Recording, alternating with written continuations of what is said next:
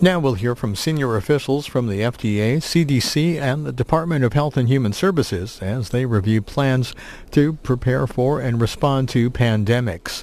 This is about 2 hours.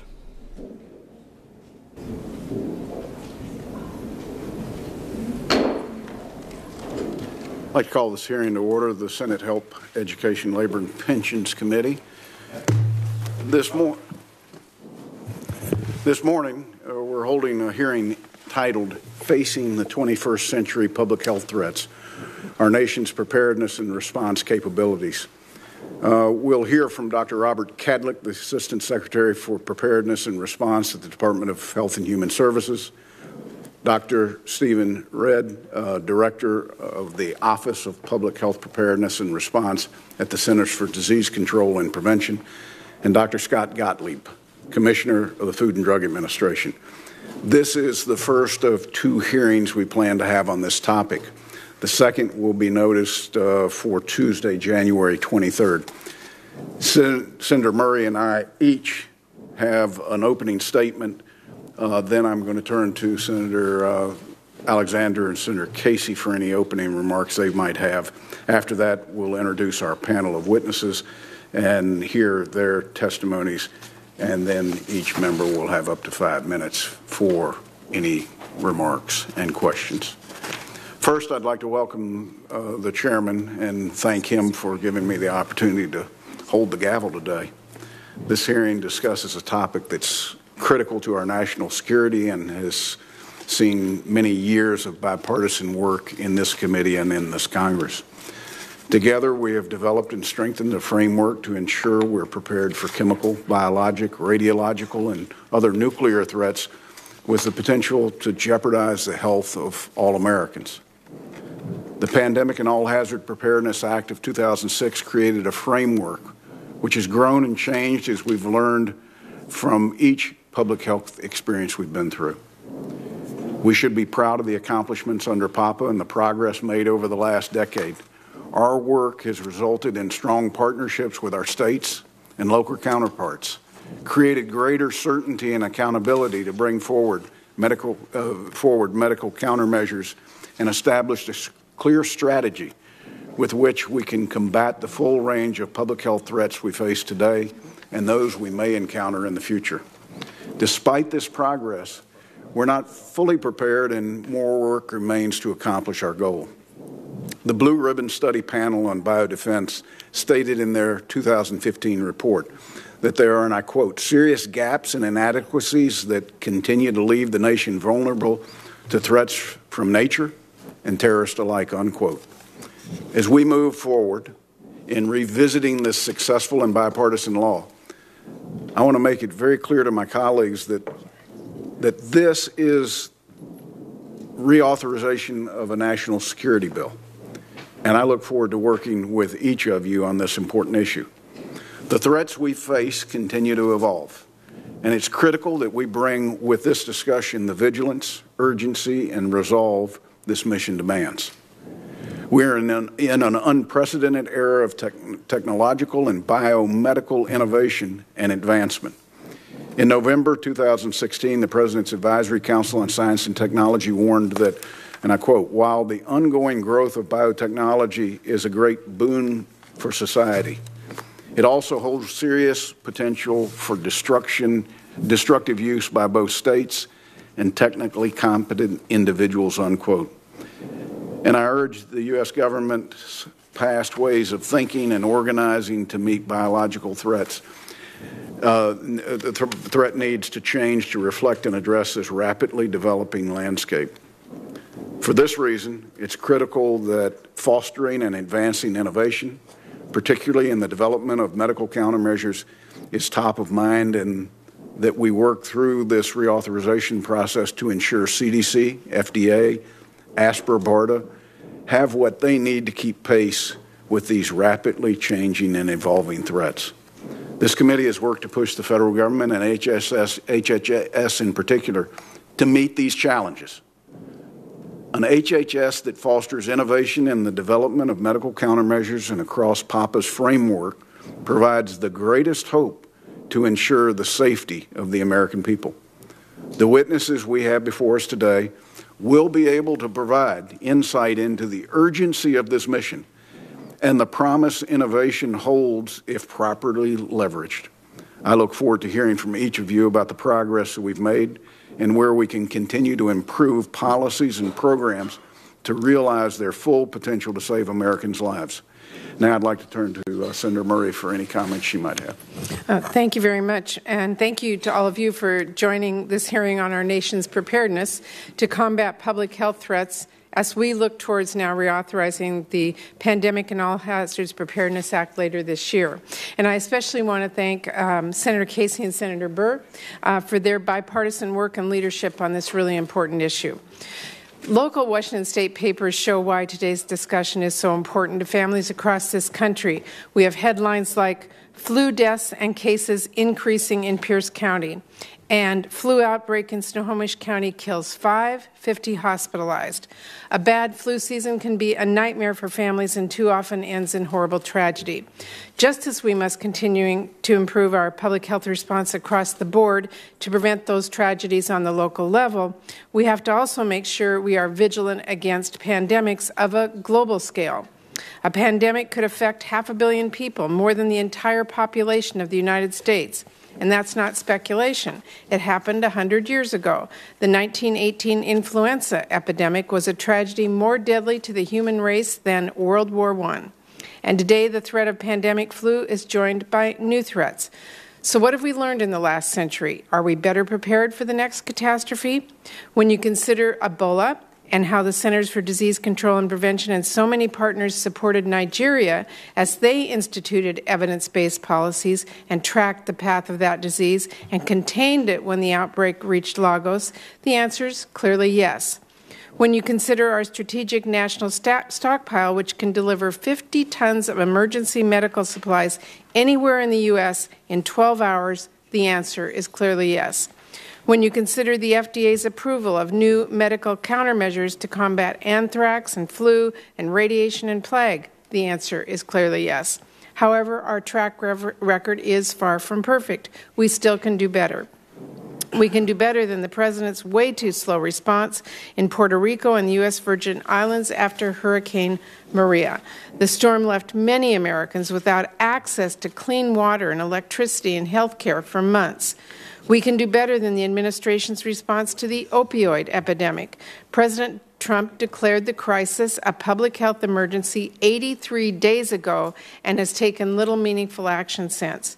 So I'm glad this committee will continue its bipartisan work to address the opioid crisis in another hearing soon.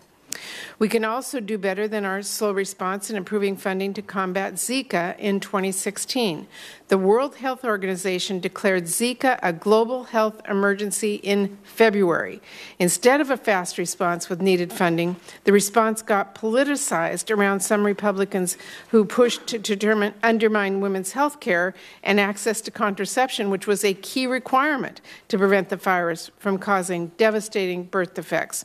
As a result, that took Congress 9 months to pass emergency funding for a public health crisis that endangered mothers and babies and families across the world.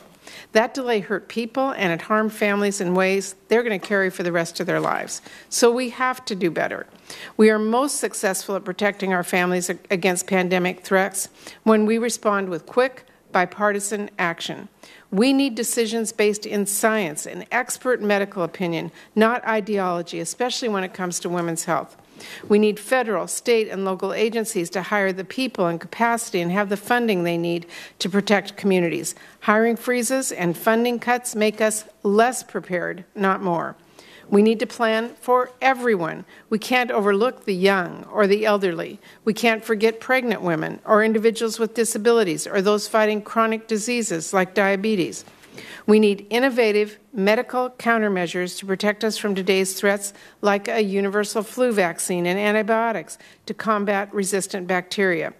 And we must continue strong partnerships with industry that will allow us to rapidly respond to new threats. We need to stop fear and uncertainty before they create panic by getting families helpful and accurate information from sources that they trust. We can't allow anyone to undermine the science of proven solutions like vaccines. We need to respond to global health crises abroad before they travel here to home. Diseases are not stopped by borders or walls or bans. This is a place where the United States can and should lead. We should continue to show our international partners that we are focused on these issues and will be their ally in preparing for and addressing public health threats. Congress has a strong bipartisan track record of addressing these challenges through the PAPA, which strengthened our nation's public health preparedness and created new roles and programs and authorities for public health emergency response.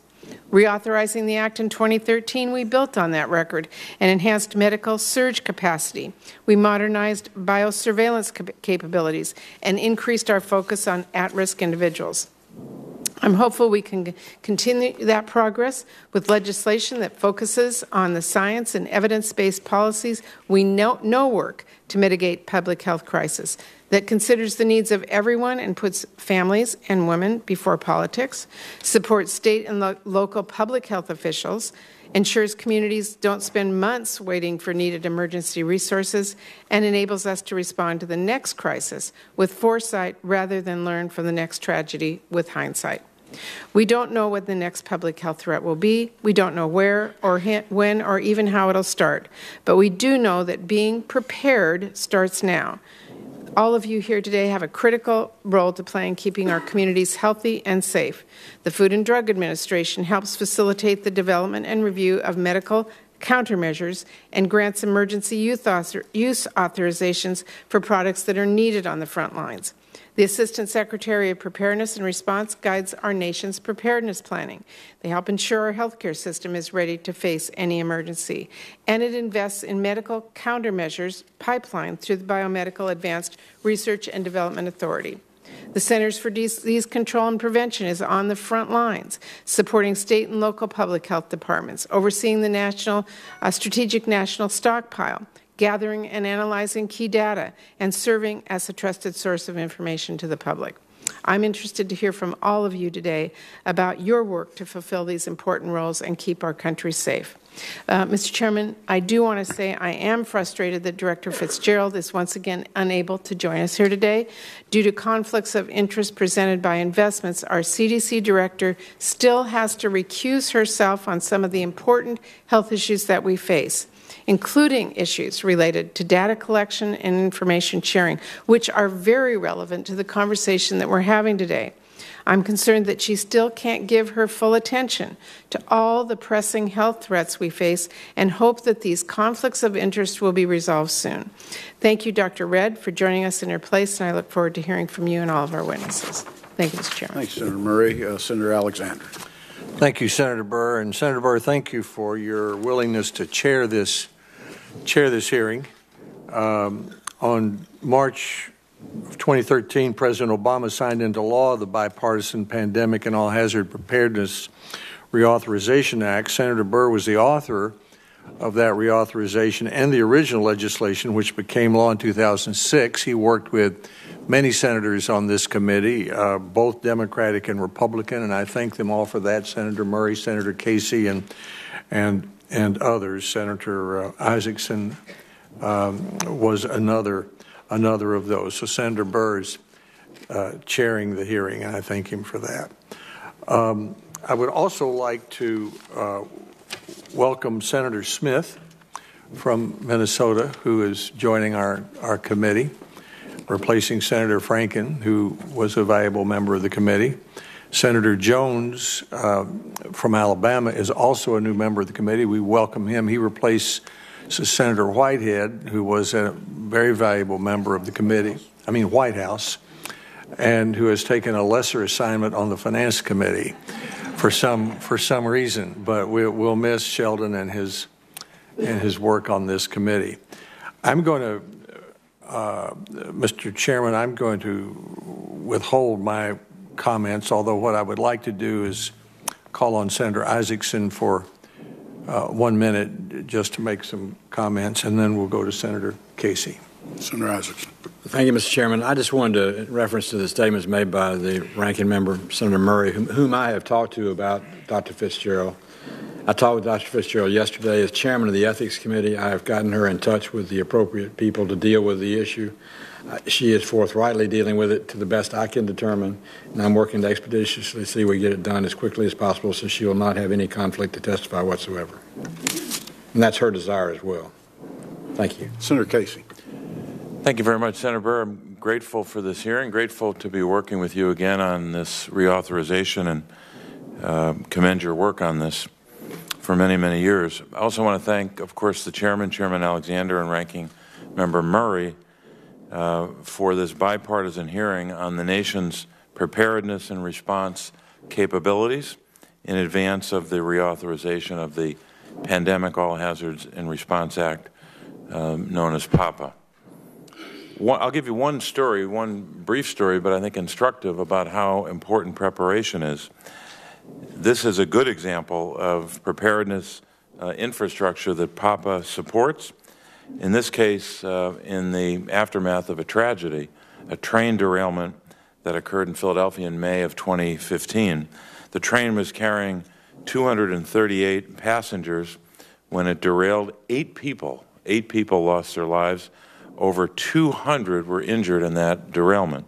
Fortunately, through funding from PAPA's Hospital Preparedness Program, which we know by the acronym HPP, the Pennsylvania Department of Health and Regional Healthcare and a Regional Healthcare Coalition had long been working together to prepare local healthcare systems for emergencies that could cause a surge in patients. When the train derailed, HPP-funded systems were tracking bed availability in local hospitals and providing that information in real time to emergency responders who were at the scene, helping them to effectively triage patients, send them to hospitals that had the capacity to accept additional patients so they could begin to receive the care they needed. Because these systems were in place before the train derailed, they were ready to protect both health and to save lives when seconds, literally seconds, counted. Yet health security threats are increasing in frequency and intensity due to a combination of factors including newly emerging infectious diseases, extreme weather events, and our aging infrastructure. So now more than ever, we must continue to build our nation's resiliency by investing in countermeasure development, surveillance, and supporting state and local partners to reduce the impact of health events in the country. So I'd like to thank today's witnesses for their service. It's important to mention your service to the country, as well as your commitment to protecting America's public health. We look forward to the hearing and grateful for the work that we can do today at this hearing. Thank you, Mr. Chairman. Senator Casey, thank you, and thank you for your continued help and work on this issue. Let me just remind members that this is the start of the reauthorization of PAPA. Now, having been in Congress for 24 years, I realize that when you get involved in HHS legislation and FDA legislation, there is always a temptation to fix other things. I want to encourage you to fight the urge. Let's keep this focused on perfecting PAPA. It's been successful. We still have work to do. But if we become distracted and create a fight over changes within FDA that have nothing related to this or HHS or somewhere else because the sheer geography that just PAPA allows us to get into, we will lose the focus of what we're doing, and that's trying to make PAPA even more effective in the future. So with that, I'd like to introduce our witnesses, which will each have up to 5 minutes to give their testimony. I'm pleased to welcome today Dr. Robert Kadlec. Dr. Kadlec is the Assistant Secretary for Preparedness and Response at the Department of Health and Human Services. If he doesn't like the title, he was the one that created it. It was with Dr. Kadlec's help that we created the ASPR position as part of PAPA to establish a clear line of authority in the event of a public health emergency. The ASPR is the person at HHS solely responsible for leading and coordinating the federal medical and public health preparedness and response effort across all the agencies within HHS, including FDA and CDC. Dr. Bob, delighted to have you back today. Well, sorry, sir. Next, we'll hear from Dr. Scott Gottlieb. Dr. Gottlieb is the Commissioner of the Food and Drug Administration. The FDA plays a critical role in our emergency preparedness and response capabilities through its review of medical countermeasures, including drugs, vaccine, diagnostic tests, and by ensuring these countermeasures are safe and effective. Further, the 2013 reauthorization of PAPA aimed to improve regulatory certainty and predictability for medical countermeasures under review at the FDA, while also providing the agency with additional authorities to support rapid response to public health emergencies. Scott, we're delighted to have you here and delighted to have you in that position at FDA. Finally, we'll hear from Dr. Stephen Redd. Dr. Redd is the Director of the Office of Public Health Preparedness and Response at the Centers for Disease Control and Prevention. CDC serves a number of roles under the PAPA framework and has built a strong relationship with state and local public health departments, an important aspect of preparing for and responding to emergency public health threats. CDC also works to make sure we have the information we need in advance of and during a public health emergency. As part of this effort, CDC houses an expansive epidemiology laboratory capacity and its responsibility for biosurveillance and public health data collection activities. Again, we welcome all of you. Let me just say at the beginning, I believe the hurdle that's in our way is not available innovation. I believe the hurdle that's in our way is government. Clearly defining what it is that our need is and the certainty of a pathway for getting the approvals that we need for those to actually be deployed. So I hope you'll keep those in mind as you go through not just your testimony, your questions, but more importantly, in the roles that you carry out after you leave. Understand you're on the front lines at making this happen. Dr. Bob, the floor is yours. Well, thank you, sir. Sorry for the false start there. I was excited to be here, sir. I was ready to go. Well, anyway, good morning, Mr. Chairman, both of you, sirs, and Senator Murray and distinguished members of the committee. I assumed this role 5 months ago, just a week before Hurricane Harvey struck Texas. It's been an interesting experience so far, and I have much to share from that experience. I appreciate the opportunity to appear before you today as you prepare to consider the second reauthorization of PAPA. This committee championed the bipartisan effort to draft and pass this groundbreaking legislation. I want to thank you for your continuing commitment to this endeavor. I'm proud to have played a part in the original legislative process during my tenure with this committee and acknowledge the vision and leadership of Senator Burr and the late Senator Ted Kennedy. This morning I will share with you my perspective on the national security imperative of PAPA, the mission and duties of ASPR, and my visions for areas of improvement. The Constitution states that one of the federal government's fundamental obligations is to provide for the common defense, to protect the American people, our homeland, and our way of life. The strength of our nation's public health and medical infrastructure, as well as the capabilities to quickly mobilize a coordinated national response to pandemics, attacks, and disasters, are essential to save lives and protect all Americans. Therefore, improving national readiness and response capabilities for 21st century threats is a national security imperative, as Senator Burr outlined earlier, and is the crux of my effort as the ASPR. The 21st century health security environment is increasingly complex and dangerous. It demands that we act with urgency. Having recently left my job with the Senate Select Committee on Intelligence, I know these threats all too well. Terrorist organizations remain determined to attack the United States. State actors now directly threaten our homeland with nuclear weapons and have the means to employ both chemical and biological weapons.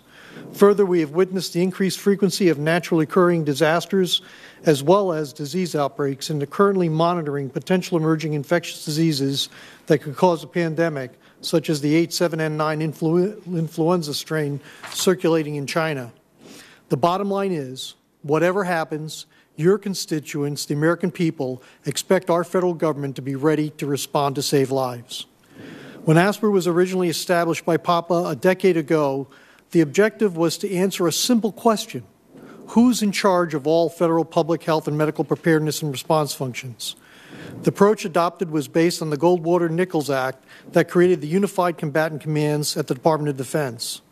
ASPR's mission is to save lives and protect Americans from these threats by recruiting the entire weight of the federal, medical, and public health assets and recruit the support of the public health sector to support state and local activities and responses to help Americans in distress.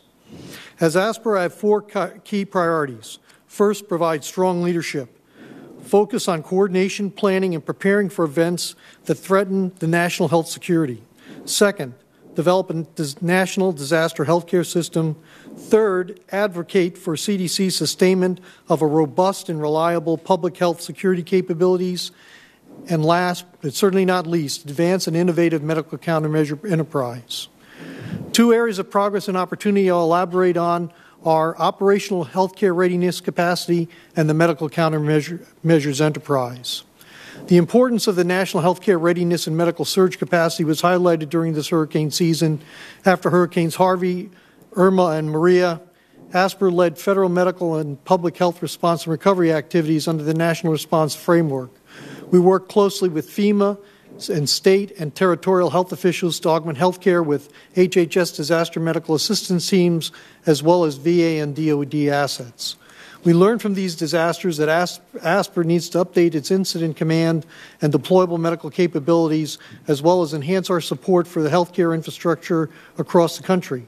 As with medical countermeasures, the nation's healthcare delivery infrastructure is mostly a private sector enterprise that must be effectively engaged in improving readiness.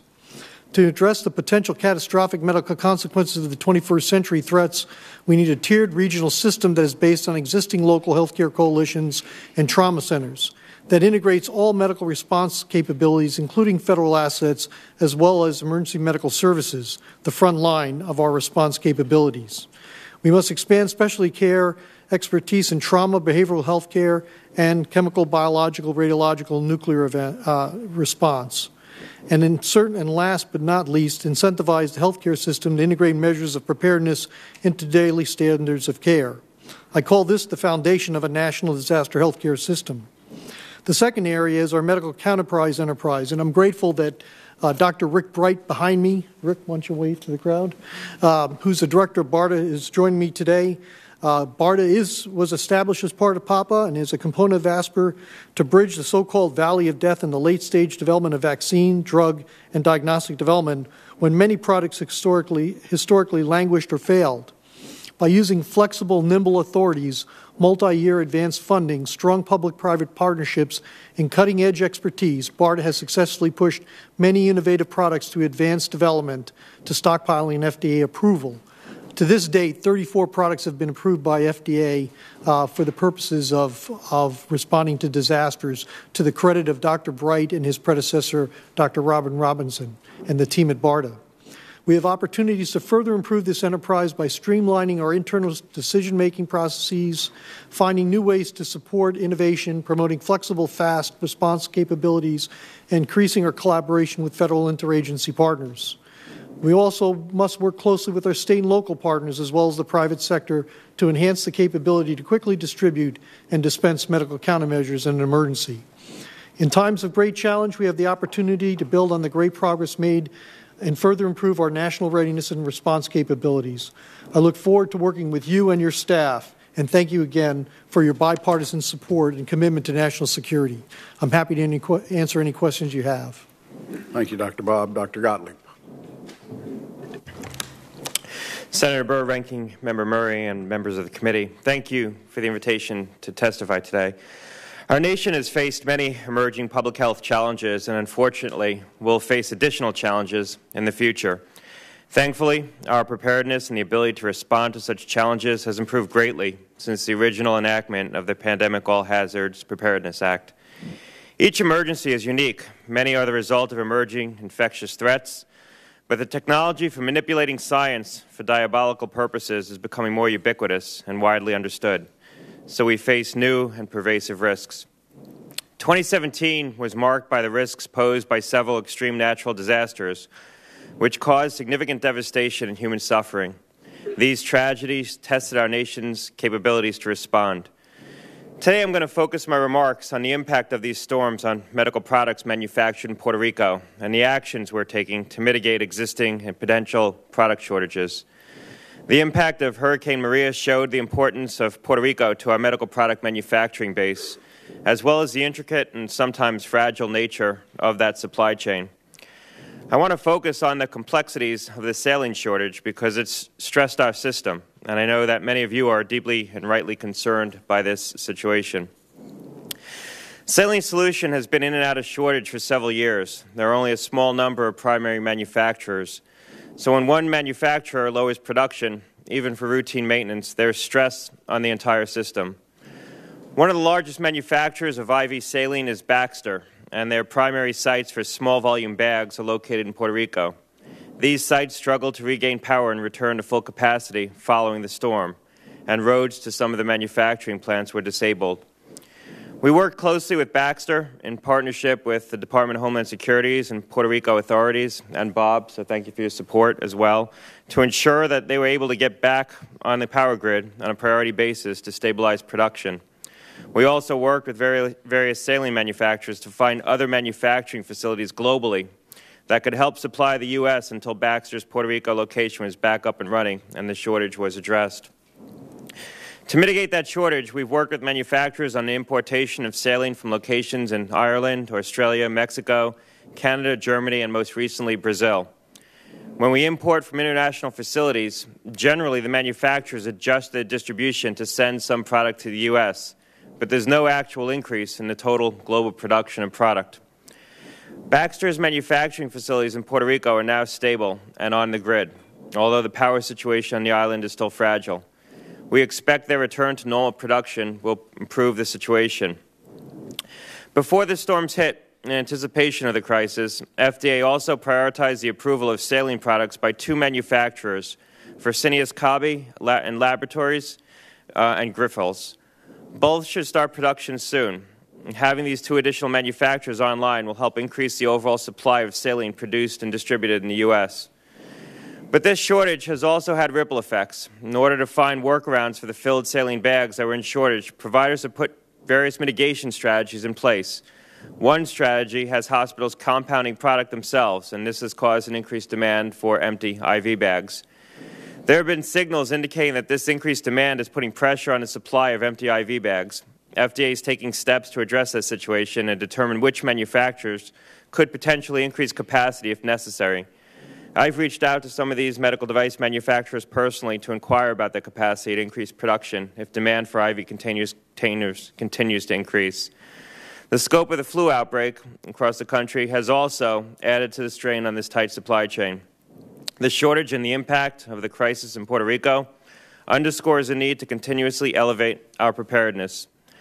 There are going to be lessons learned from this episode. Already we've made some key observations about our ability to detect device shortages. Since we lack authorities to require notification of device shortages, we've had to depend on manufacturers and distributors reaching out to FDA or had to seek them out proactively. Our work in the shortage situation is an example of how the FDA has reacted in response to emergency situations. At the same time, we continue to work hard to improve our regulatory clarity and predictability for the development of medical countermeasures. That's an essential component of our national preparedness strategy. Today, we released draft guidance on material threat medical countermeasure priority review vouchers, which explains how FDA is implementing the PRV program to incentivize the development of certain drug and biologic medical countermeasures. I look forward to working with Congress to continue to increase our readiness for emergencies and look forward to answering your questions today. Thanks, Scott. Dr. Redd? Senator Burr, Chairman Alexander, and Ranking Member Murray.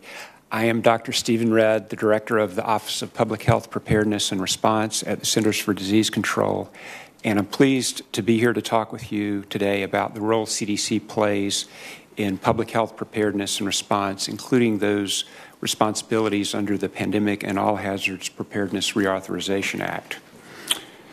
CDC is the common defense of the country against health threats. Our work to prepare and respond to health emergencies require that we build on our day-to-day work in two particular areas. Number one, our longstanding partnership with state and local health departments, and number two, our medical, scientific, and program expertise. I'll describe the three pillars of our defense strategy: science, surveillance, and service. First, CDC has a unique collection of scientific expertise that exists nowhere else in the world. We have the ability to identify agents causing illness, whether that illness is caused by an infectious microbe or a chemical or radiation exposure. We're ready to respond to a broad range of threats, including diseases like Ebola, smallpox, and H7N9 influenza. CDC plays a key role in discovering new and emerging infectious diseases using advanced detection techniques to identify pathogens quickly and more accurately. Every year, laboratories from all over the world send hundreds of thousands of specimens to CDC for testing. The second pillar enabling CDC's common defense of the country is surveillance. Public health surveillance is the collection, analysis, and use of data to target public health prevention and response. It's basically making sure the best information is used to make the right decisions. Examples of this work include what we do to track influenza, the National Syndromic Surveillance System, and the global disease detection. Influenza is probably the greatest natural health threat we face. Influenza viruses change continuously and require vigilance to detect these changes. CDC provides support to every state, to several major cities, and to a number of ministries of health throughout the world to conduct influenza surveillance and laboratory work. With the National Syndromic Surveillance Program, CDC collects de-identified health information on causes of emergency room, urgent care, and hospital visits. We, along with state and local health departments, use the data in real time to detect abnormal situations requiring public health response. CDC's Global Disease Detection Operations Centers monitors 30 to 40 outbreaks every day across the globe, 24/7, and assesses the potential risk to the United States from these events.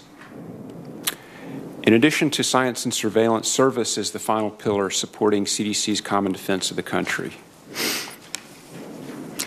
Let me focus on three particular programs: the Public Health Emergency Preparedness Program, the Strategic National Stockpile, and the City's Readiness Initiative. In each of these programs, the keys to success are the close collaboration between CDC and state and local public health departments and the connection of these programs to CDC's scientific expertise. The Public Health Emergency Preparedness grants go to every state and support staff, enable exercises to test and validate capabilities, and pay for laboratory and communications equipment. The Strategic National Stockpile is a $7 billion repository of pharmaceuticals, medical supplies, and medical equipment that's available for rapid delivery to support responses to health emergencies. The City's Readiness Initiative enhances preparedness in the nation's 72 largest cities where nearly 60% of the U.S. population resides. These funds are used to develop, test, and maintain plans to receive countermeasures from CDC's Strategic National Stockpile and rapidly dispense them. I'd like to leave the committee with three primary points about CDC's role in public health emergency preparedness and response. First, CDC is the common defense of the country against health threats. Two, CDC's preparedness work is built on a day-to-day foundation of our broad and deep scientific, medical, and program expertise. And three, CDC's longstanding partnerships with state and local health authorities are essential. Thank you for the opportunity to testify today. Dr. Redd, thank you very much, and you won the award for getting the closest to the 5 minutes of all our witnesses today. Chair would recognize himself and the ranking member, and then Senator Alexander, Senator Casey, and then members in the order of attendance to today's hearing. Dr. Bob, my first question is simple. Are we prepared for public health threats we face? Sir, I'd have to say equivocally for some, but not all. I think the reality is when this concept of PAPA first came up in 2005, we had witnessed the terrorist attacks of 9/11. We were anticipating potentially a pandemic, and we had just kind of experienced Katrina, but those are all kind of in the rearview mirror in terms of the threats that we're prepared to deal with. Quite frankly, if you had to look at a nation-state threat that we're considering today, or multiple nation-states that are willing to use terrible weapons against us, both physical as well as potentially cyber, I think we're not prepared. And quite frankly, those are the things that keep me up at night, as well as a pandemic that could emerge again from Asia, as well as the risks that come up that Dr. Gottlieb identified with synthetic biology tools now that allow nefarious people to do unimaginable things potentially. So I think we have a long way to go. We've done very well in some areas. Again, a compliment to the effort that was done by the federal government in support of state and local authorities. And again, for those 3 hurricanes nearly consecutively, I think that was a great commitment of effort by everyone. But there's no time to rest on our laurels in that respect. The statute's very clear on BARDA's specific and targeted medical countermeasure mission to ensure that BARDA is staying focused and bringing forward the countermeasures we need to protect the American people from a range of chemical, biologic, radiological, and nuclear threats. All of BARDA's work should be tied to this threat context. Why is it important that BARDA's mission not be diluted by matters or mandates that would require BARDA to work on areas outside of those tied to the threat specifically? And how does the comment of 34 innovations out of BARDA relate to focus on its mission? Yes, sir. Well, I think the key thing here is remember what the mission was originally. And again, BARDA was only part of the puzzle here. Project BioShield, which was a 10-year advanced appropriation, was another critical element of that formula of success, which was a guaranteed market to manufacturers should they get across the finish line. But the key issue that you've raised, sir, is that we can't boil the ocean.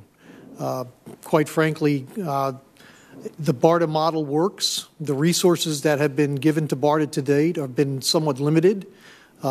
We've had literally, in some circumstances, to rob Peter to pay Paul, given events that have transpired with Ebola and other events. We don't have a sustained level of funding, necessarily a line item for pandemic influenza, for example, that would give us great confidence that we would have a sustained, uninterrupted funding stream. So the answer is arguably you could do more things, but the answer is you can't do more things with limited resources. And if we focus on the national security mission, which I think is vital, again, vital to the role of BARDA, then I think we have to stick to our lane.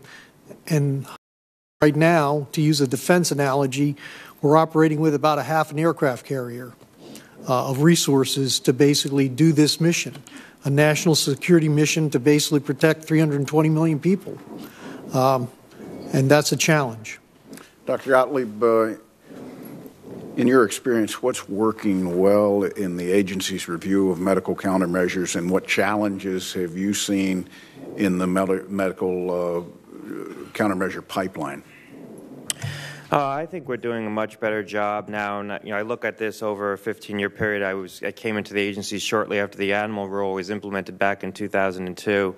In between my 2 tours at the agency, I think we're doing a much better job at leaning in with respect to trying to bring some of these technologies forward, trying to look at ways that we can lean forward and develop the animal models that are going to form the basis of some of these product approvals, trying to put out prospective guidance and talk to manufacturers and provide more regulatory clarity. I think there are still challenges around the incentives in this market, frankly. I think having been on the other side of this in the private sector, the prospect of being able to commercialize something just for stockpiling purposes sometimes isn't enough of an incentive to offset the enormous capital costs of some of these endeavors. And I think we're also looking at, we focused on some of the immediate dangers, some of the pathogens we knew, and we're developing countermeasures for them. I think we're looking at a future where it's going to be much easier to bioengineer some of these things in ways that we can't fully anticipate and create very new risks. Senator Murray. Well, thank you very much to all of you. In the wake of Hurricane Irma, as hospitals were evacuating, the top priority was protecting vulnerable populations, including people and individuals with disabilities and children and pregnant women. In every public health emergency, we've got to pay unique attention to people with functional needs that put them particularly at risk.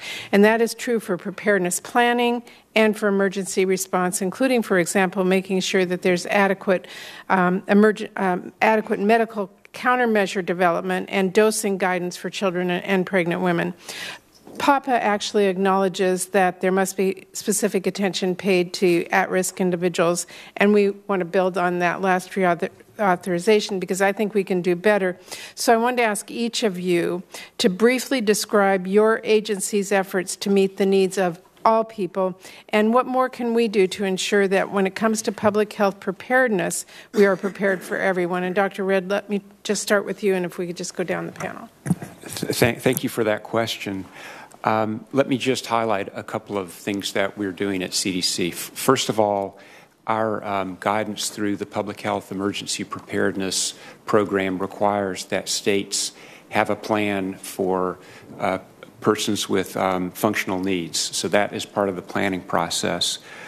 We also work closely with the American Academy of Pediatrics and the American College of Obstetrics and Gynecology, depending on what the emergency is, but work with them to make sure that those needs are being covered. I'd also say in the stockpile that we've made progress in procuring products that are needed to treat children. For example, there are 100,000 treatment courses of oseltamivir in suspension form that are targeted for children. What can we do better?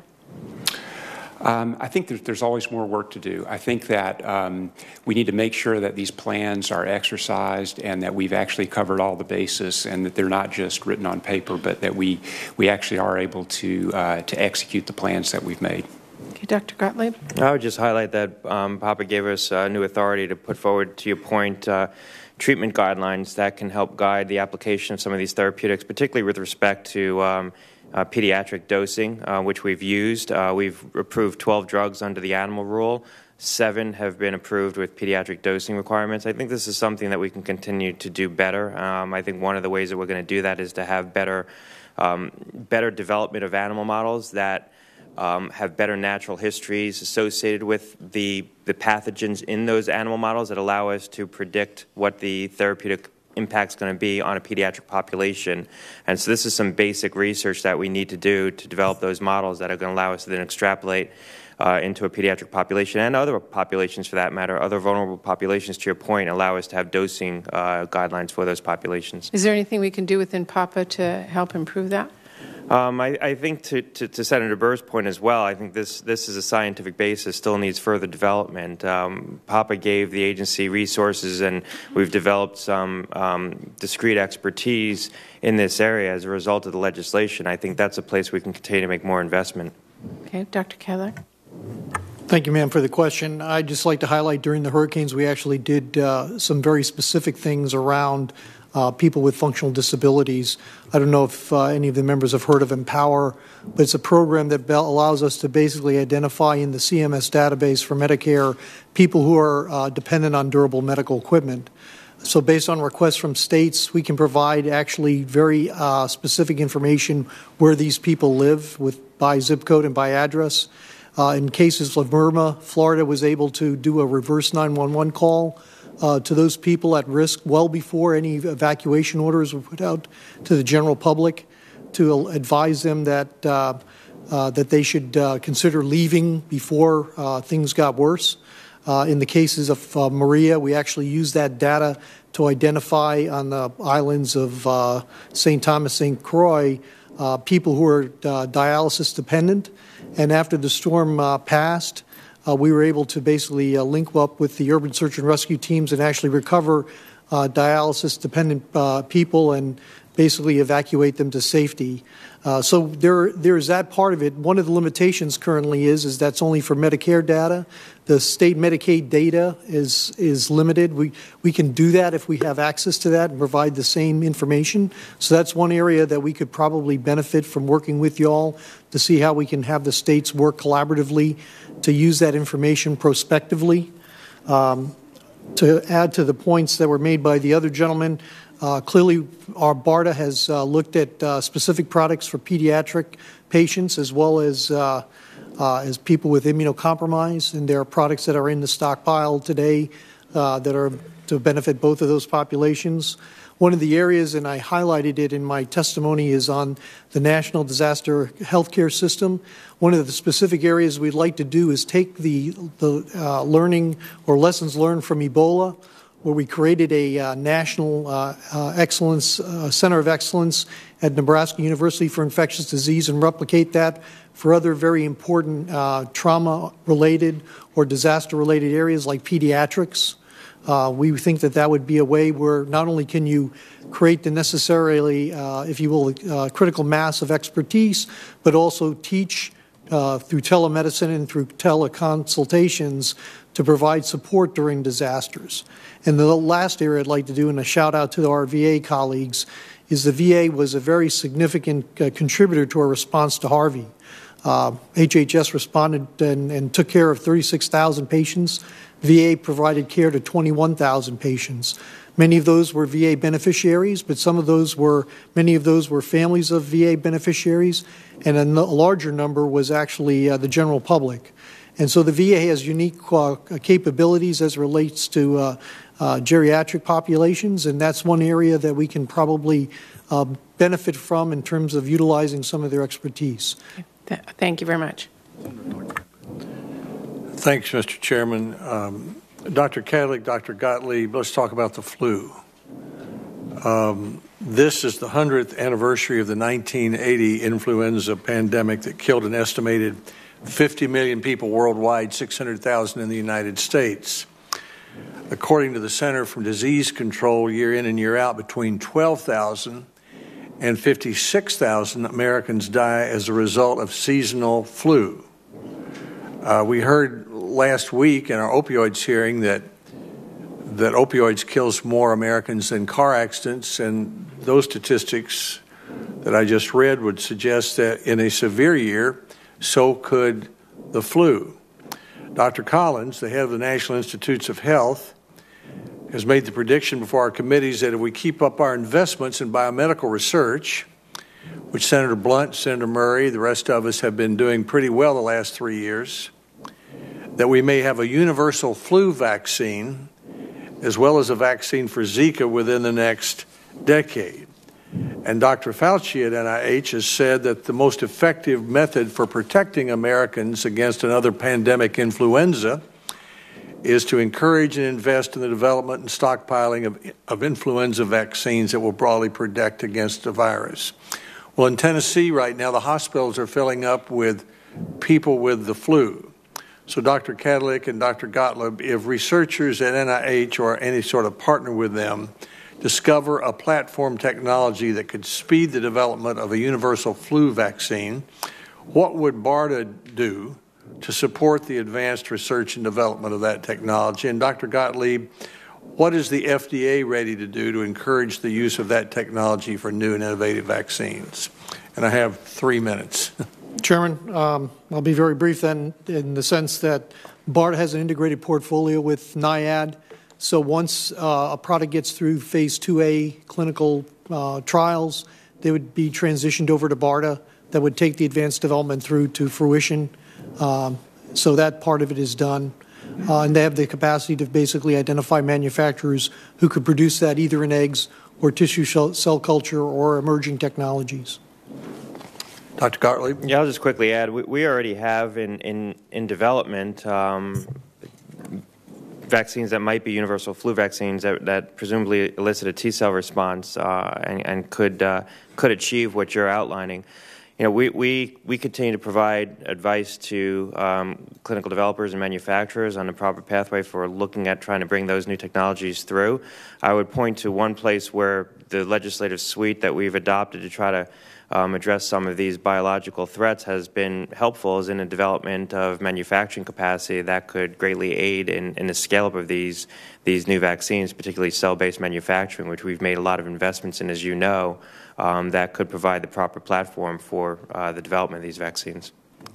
Dr. Gottlieb, this is a related matter, we're all concerned about Puerto Rico and the impact of the hurricane there.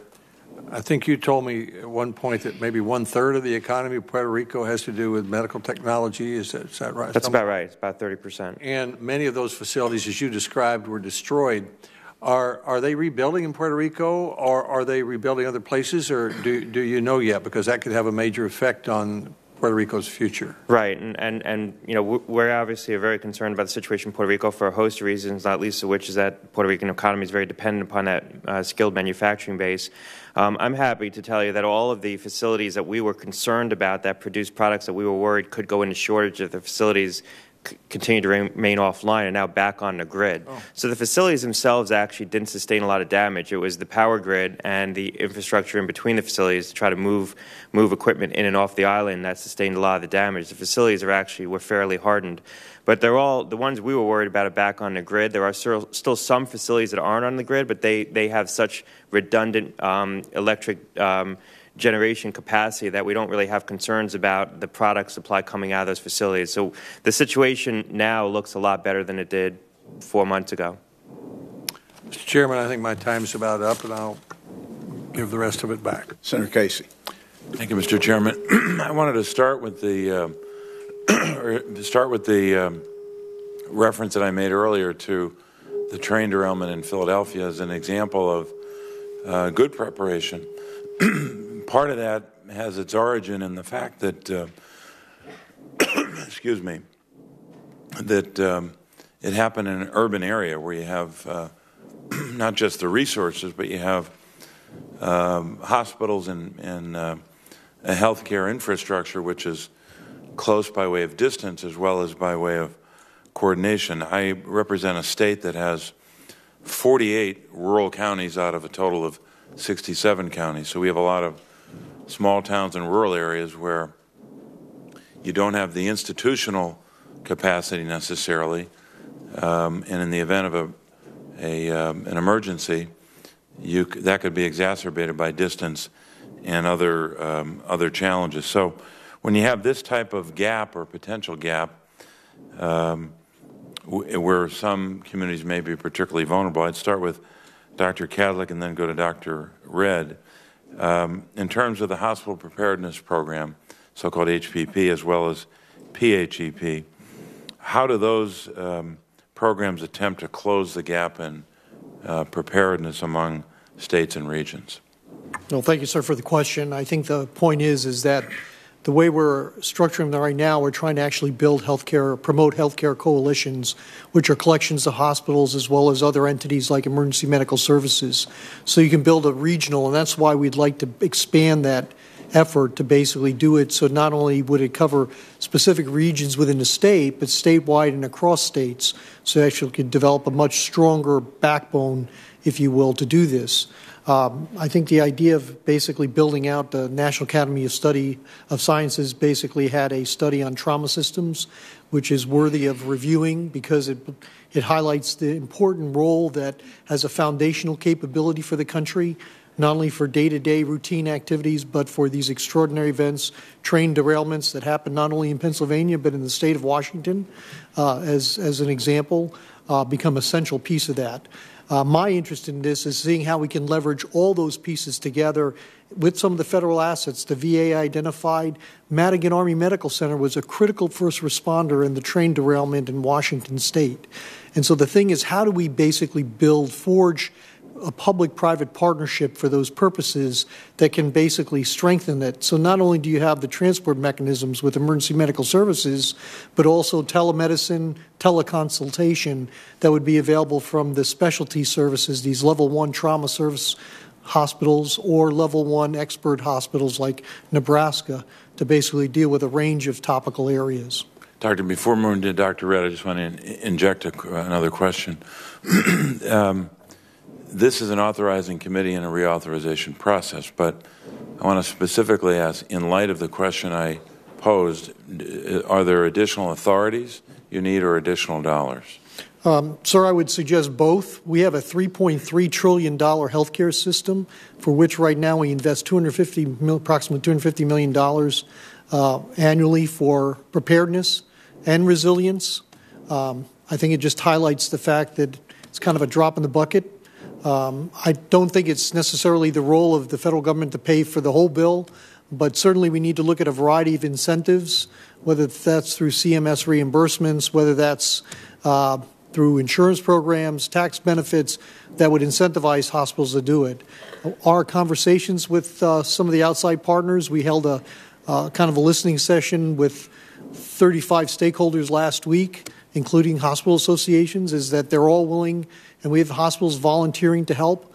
I think they're just looking for means to do this in a way that is mutually beneficial.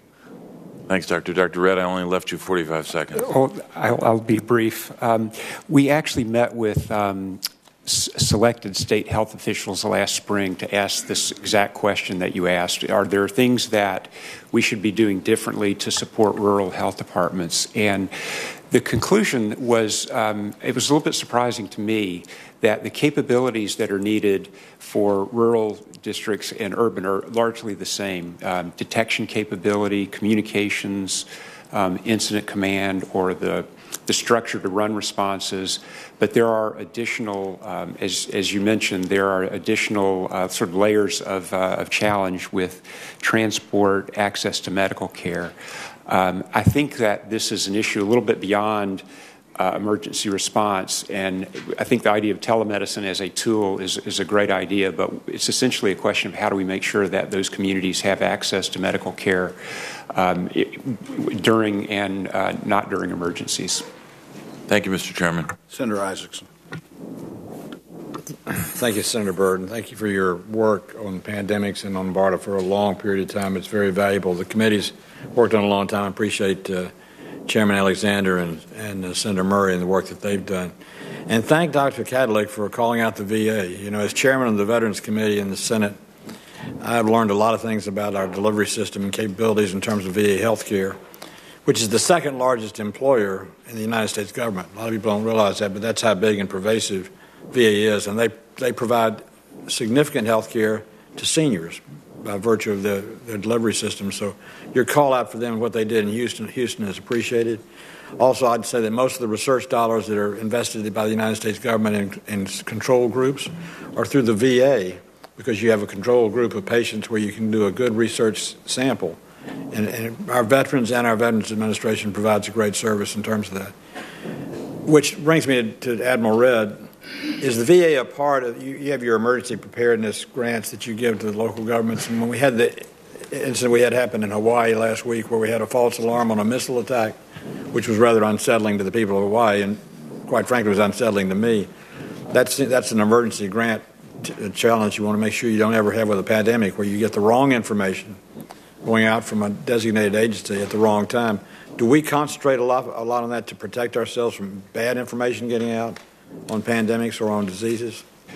I think that really gets to one of the core requirements that we have, which is to be sure that the information that we're providing is as valid as it can be. And if we're not certain, but we believe people need to know, we make sure that those caveats are expressed. Really gets to some of the basic principles of risk communication, to tell people what we know, what we don't know, and what we're doing to find out those things that we don't know.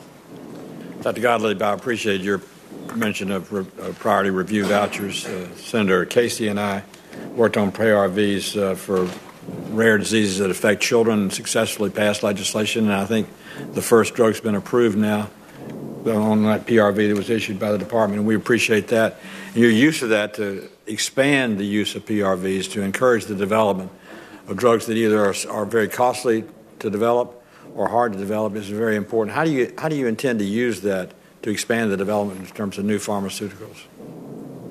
Well, as you know, the PRV program provides an additional incentive for manufacturers to try to develop products for these purposes. And so I think it's one of the tools that Congress contemplated to try to address some of the challenges that we've already talked about that I mentioned, which is that sometimes this isn't a typical market where you have the usual market-based incentives to try to make the capital investments to develop these products. There's work going on to look at what impact the PRVs have had. We've implemented the program. We've seen sponsors come forward and be awarded these PRVs and sell them in the secondary market as a way to try to recoup some of the cost of the investment. On that same subject, I've done a lot of work on a disease called Battens, which is an incurable disease of young people. I've had a personal situation that piqued my interest in my district and when I was in the House, and I've remained interested in that. It's a very difficult disease for which there is no cure, but with the gene therapy development and the delivery system of pharmaceuticals to specific parts of the body and the brain in particular, there is hope and promise for that. Do you issue guidance letters to research hospitals or research facilities to give them guidance on how they can test or develop to work on a breakthrough drug for a disease like Battens? Senator, I think one of the areas of the most promise right now that we're looking at when we look across our portfolio is what's going on in our Center for Biologics with respect to cell-based therapies and gene-based therapies, where we have the ability to cure inherited disorders, devastating inherited disorders that weren't treatable just a short time ago. We're going to be putting out this, starting probably this spring, maybe a little earlier, a suite of product-specific guidances on how sponsors can address certain disorders with the gene therapy to try to provide as much regulatory clarity as possible. We're going to look at some of the more common disorders first, but we're going to try to work through some of these rarer diseases to make sure that product developers have a lot of clarity around what the pathway forward would be. I commend you on the leadership you've shown in that effort already and plan to support you in any way we can to help you do that in the future. Thank you very much. Thanks to all of you for testifying. Senator Smith. Thank you very much, Senator Burr and Chair Alexander and Senator Murray. I'm so pleased to be able to serve on this committee. Thank you very much. I'd like to come back to something that Senator Murray and I think several others have talked about, which is the importance of connection and support to local public health organizations. You know, in the past year in Minnesota, we have dealt with 3 infectious disease outbreaks: measles, multi-drug resistant tuberculosis, and also syphilis. And all of these outbreaks have required a really immediate response as well as a sustained response as we've gone forward. And Minnesota has traditionally, as I'm sure you know, invested heavily in emergency preparedness and dealing with infectious diseases, probably because of our history in agriculture more than anything. But in these particular situations, the financial resources that we had were not enough, and so we turned to the CDC for support. And of course, no fault of yours that there were no resources there. So what we did is we moved forward with the state legislature to pass an emergency public health response account, so that we can respond quickly, because speed is of the essence when you're dealing with these kinds of outbreaks. So my question is. In what ways do you think that an emergency response fund would strengthen our federal and state efforts during an outbreak or after a disaster? And maybe if you could just talk a little bit about that, that'd be helpful. Thank you very much. I think that resources are critical in responding to an emergency. We had lengthy delays both in the Ebola response and in the Zika response before funding became available, and I think that that hindered what we were able to accomplish. There's been discussion both in Congress and in the administration about how to do that, and I think that those discussions will continue, but I think something along those lines would be quite helpful. Let me mention one thing that we've done specifically once funds are available to make sure that they're used more quickly. We had a notice of funding opportunity that we opened to our grantees through the Public Health Emergency Preparedness Program, allowed them to apply for funds. There were no funds in this award, but we have an approved but unfunded grant mechanism so that we don't get delayed at the federal level once funding is appropriated. Okay. Thank you. Senator Dr. Smith, if I Kadlec. could just add, there exists already in authorizing language for a fund for HHS, has $57,000 in it.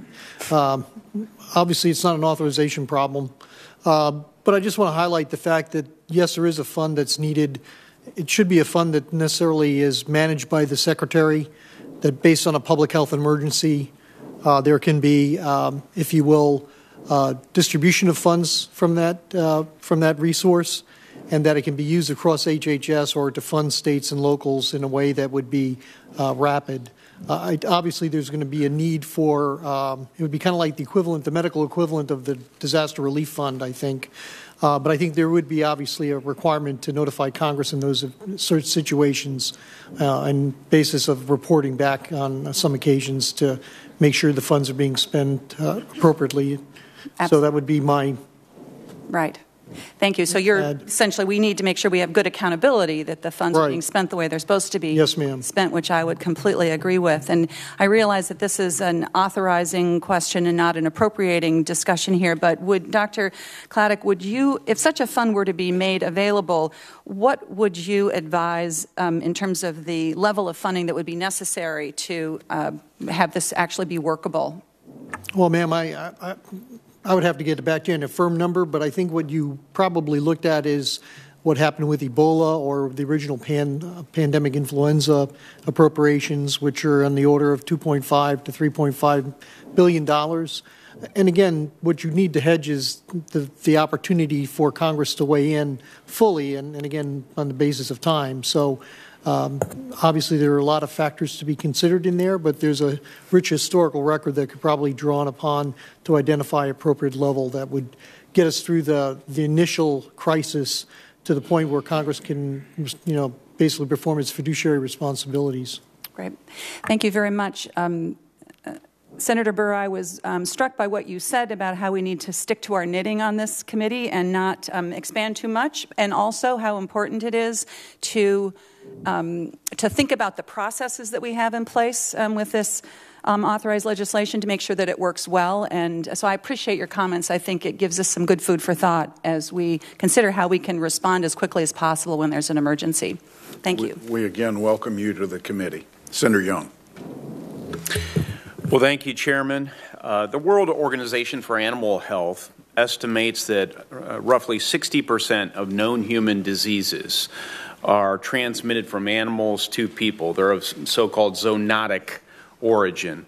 Every year, an average of 5 human diseases appear, such as Ebola, HIV, and new strains of influenza, 3 of which are zoonotic.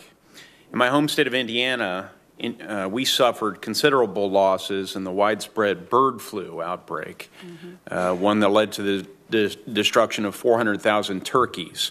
And this followed 2015 and the outbreak that led to the loss of 48 million poultry. So, Dr. Kadlec, what are we doing now to prevent the spread and transmission of diseases from animals to human beings? Well, sir, I have to say that, quite frankly, we need to do more. The One Health concept, which you're outlining, is an important one. Influenza is not the only disease that's a zoonotic importance, that's pandemic potential. There are SARS and MERS are examples of others. But I think I need to really defer to Admiral Redd to talk about the role of CDC here and their role of surveillance, because quite frankly, they are on the cutting edge to ensure you can recognize those events rapidly as they had in Iowa, Admiral. I think. Thank you, Dr. Kadlec and Senator Young. We are working very closely with USDA on this issue, and particularly on influenza. We were really joined at the hip in the response to these this importation of these avian influenza viruses. Our role was to make sure that we understood the biology and that if any human infections occurred, that those were rapidly detected and treated, and to protect workers in the process of the culling that was going on. You no doubt do the best you can with the resources and authorities you have. Number one, how are we doing with respect to tracking and then responding to these situations and preparing for the next one? And then secondarily, speak to any additional authorities or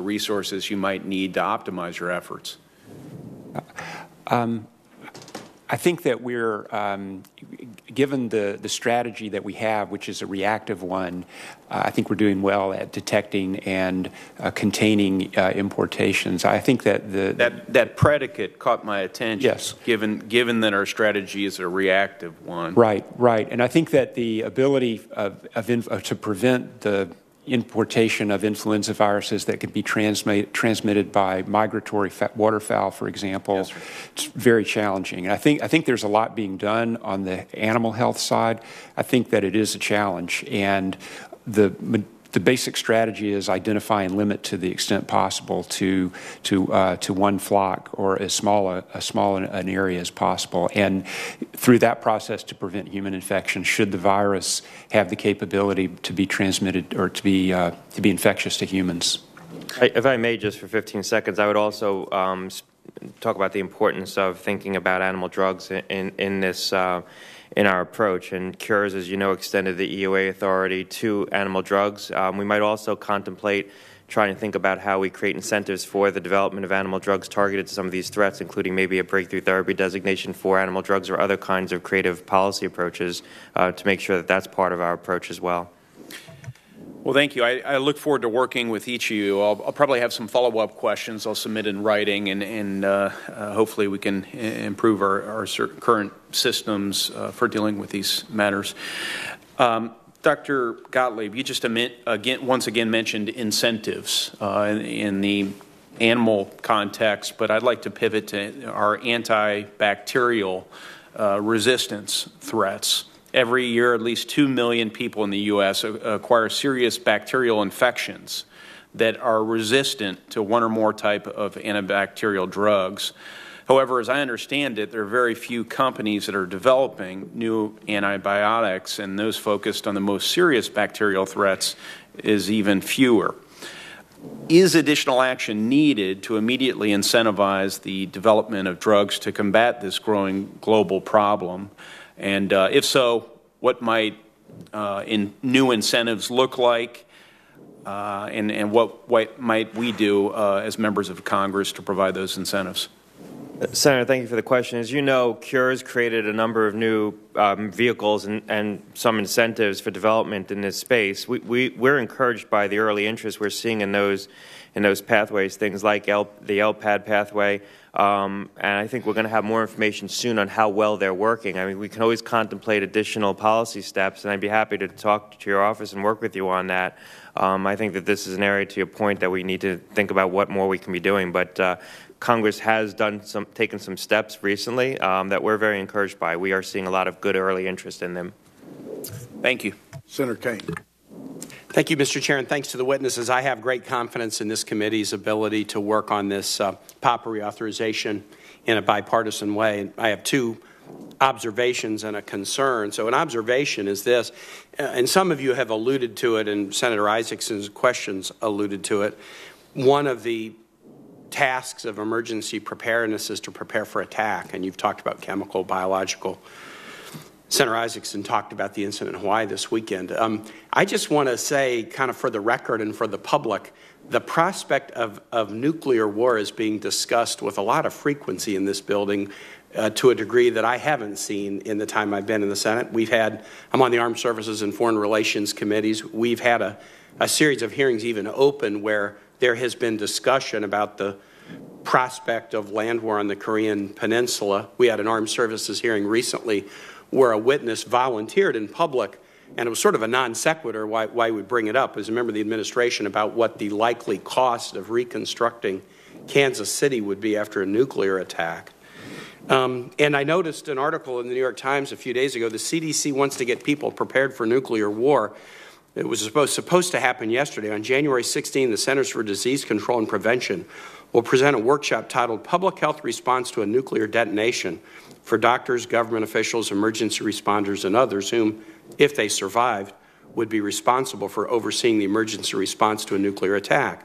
Quote, while nuclear detonation is unlikely, the CDA stated on its website, it would have devastating results and there would be limited time to take critical protection steps. Despite the fear surrounding such an event, planning and preparation can lessen deaths and illness. Quote, join us for this session of grand rounds to learn what public health programs have done on a federal, state, and local level to prepare for nuclear detonation. Learn how planning and preparation efforts for nuclear detonation are similar and different from other emergency response planning efforts. That's off the CDC website, and the article goes on to say the agenda for the day includes, quote, preparing for the unthinkable, quote, roadmap to radiation preparedness, and, quote, using data and decision aids to drive response efforts. I understand the CDC rescheduled that, canceled it from yesterday, and had a roundtable on flu instead. But this sort of, realistic discussion about these prospects, and then add to it the Dr. Strangelove-like incident over the weekend where a state sent out a mass email telling people there was a ballistic missile incoming to Hawaii, which occasioned 38 minutes of panic. And then on Tuesday, the Japanese state broadcaster, NHK, put out a warning that North Korea had fired a nuclear missile and urged Japanese citizens to take cover. That was retracted within a very few minutes. There is a lot of discussion, some very intentional and some frightened, about the prospect of nuclear war that's happening, and this is in the province of your agencies. And I just sort of want to put that on the record, that is sort of a normal area for discussion these days. I find incredibly frightening, and the normality of it I find incredibly frightening. Second observation I want to make is this. This is a discussion about national security. We're involved in a budget debate right now. Right now, spending bill ends January 19th, and one of the points of argument is whether we might fund defense accounts over the budget caps and not non-defense accounts. You are about national security, you are about national defense, and all of your agencies are funded through the non-defense accounts of the federal budget. And so any suggestion that we would increase defense budgeting but hold the line and put non-defense agencies subject to their caps would not really fund the national security priorities that you're here about, and that's something we've got to grapple with. Here's my question. I'm very worried about this Hawaii incident because in a time of heightened tension, we know from history that wars often start accidentally. There's a miscommunication and a misunderstanding. There's an overreaction. That's how World War I started. That's how most wars start. I know there's going to be a hearing later in the week, I think, on the House Armed Services Committee about this. I'm sure there is an investigation at the state level, but part of the responsibility, and Dr. Kadlec, I guess this is mostly directed to you, part of the responsibility in the emergency preparedness and response side is accurate communication. And as a former mayor and governor, it depends heavily upon communication between federal, state, and local officials. So as you approach this thinking about reauthorization in this climate where things can sometimes be pretty tense, how do you look at that state, local, federal coordination effort, especially as it deals with communication of accurate information and knocking down inaccurate information as quickly as you can? Well, sir, we take it very seriously, number one. Number two is the experience we had with the hurricanes, particularly Hurricane Maria, I think highlighted some of the challenges. In my testimony, I identified some of the incident command issues that we have to address, which really is not only information out, but information in. I think the issues that we need to work with, not only with our CDC brethren, but with state and local authorities, as well with FEMA. Met with them just as of yesterday, talking about how do we integrate our efforts closer so that we have better information exchange on these kinds of issues, whether they're hurricanes, pandemics, or whatever, is one that, quite frankly, you need to kind of think through, learn through, not only experience as we did with the hurricanes, but exercises as we did. So just to highlight one thing, since I've kind of been around the block on these set of issues, going back to 2000, it's been a routine practice in the U.S. government, the federal government at least, to exercise the idea of a nuclear detonation. Most concerning then was terrorism as a matter of an improvised nuclear device. So it's not necessarily new. Obviously, the context is different. But I think the point here, though, to your issue is it does require a closer lash up with our federal partners on these issues to make sure that we have good cross-lateral, horizontal flow of information, as well as with our state and local folks. And so we're investigating with FEMA, just as another example, how we can basically work together, embed both our health and disaster people in state and local state EOCs to, again, work more seamlessly with our state colleagues. So we're looking at all kinds of options right now to that effect. I appreciate it, Mr. Chair. Thank you for letting me go over. I hope you'll follow the investigation of the Hawaii incident for your own purposes, because for purposes of having good information and that coordination, I suspect there will be some lessons that will come out of that would be relevant to other circumstances as well. Thanks, Mr. Chair. Thank you, Senator Kane. Senator Collins. Thank you, Mr. Chairman, and I want to applaud you for your leadership in this area. More than a decade ago, we established a port security program that led to radiation portal monitors being installed at our major ports so that they could screen incoming and outgoing cargo, trucks, and individuals for radiological materials. And I contrast that port security effort with what I perceive to be a real vulnerability in our ability to detect and effectively and quickly respond to an attack using biological or chemical agents. So, Dr. Kadlec and Dr. Redd, I'd like you both to address the level of preparedness that we have to respond and detect, first of all, to detect a biological or chemical attack and to respond to it. I would like specifically to know whether cities have used some of the federal funds that the Admiral referred to install sensors that would be able to detect these agents. And I'd also like you both to comment on the preparedness of our hospitals to cope with the victims of a biological or chemical attack. I remember being in Israel many years ago and being so impressed with their preparation and their ability to convert their hospitals to respond to that kind of attack. Dr. Kadlec, why don't we start with you and then Admiral. Thank you, Senator Collins. I think one of the issues, and again, I have some insights on this historically, but currently the BioWatch program run by the Department of Homeland Security provides area protection for cities. So I think there's a real desire, and I've met with the new WMD, Directorate, Assistant Secretary over at DHS, about improvements we can make to our chemical and biological attack kind of detection. Quite frankly, our capabilities are fairly still limited and primitive, quite frankly. And I think there's a sincere desire on the part of DHS and HHS between ourselves to basically do improvements to do that. To your second issue, how well prepared we are, certainly we have a strategic national stockpile that can address many but not all of these threat agents. So there's work to do there in terms of some of the development and procurement we need to do on those issues.